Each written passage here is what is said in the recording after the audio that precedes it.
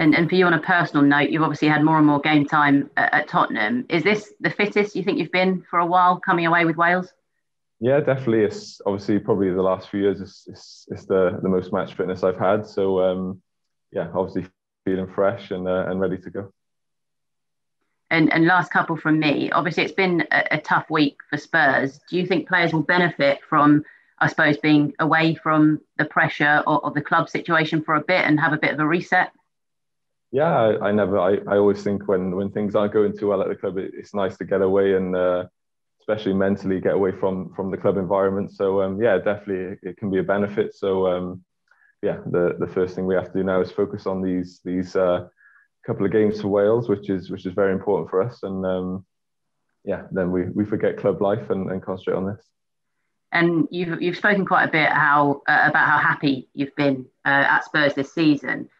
Just kind of throwing it ahead to the summer, because obviously it is a big summer with the Euros. How much would you like to get next season sorted club-wise so that it's not a distraction for Wales and for the Euros? No, it's no distraction for me coming into the Euros. I think the main reason I obviously came to Spurs this year was obviously I wanted to play football first and foremost, but going into Euros I wanted to be match fit. So yeah, the original plan was only to do a season at Spurs, and then yeah, after the Euros I still have a year left at Real Madrid, and yeah, as far my plan obviously is to go back, and yeah, that's as far as I plan, to be honest. Thanks, Gareth. Best of luck. Thank you. We always see you lot having such a good time in Welsh camp, but you took the Welsh Mafia to Tottenham. Talk to me about that and how that started, because it's made us all laugh a bit.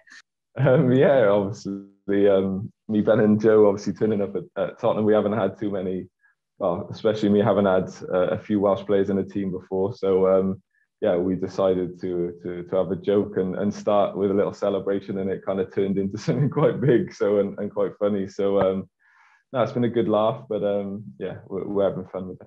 Is it going to spread through the Wales camp now? We are the original Welsh Mafia, so we just branch out a little bit.